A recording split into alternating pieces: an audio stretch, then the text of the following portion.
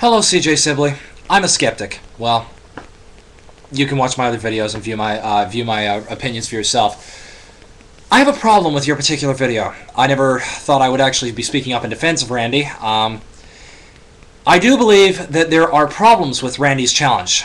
I've already stated before about the issues pertaining to the psychological effect of test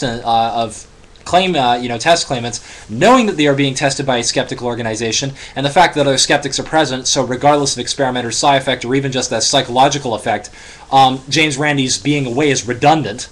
And Lord knows that both believer and skeptical researchers have never really controlled for this particular variable, hence why I'm figuring that the entire clean across the board of parapsychological research by both sides of the debate has been flawed. But that being said, I don't think Randy is trying to consciously defraud people, okay?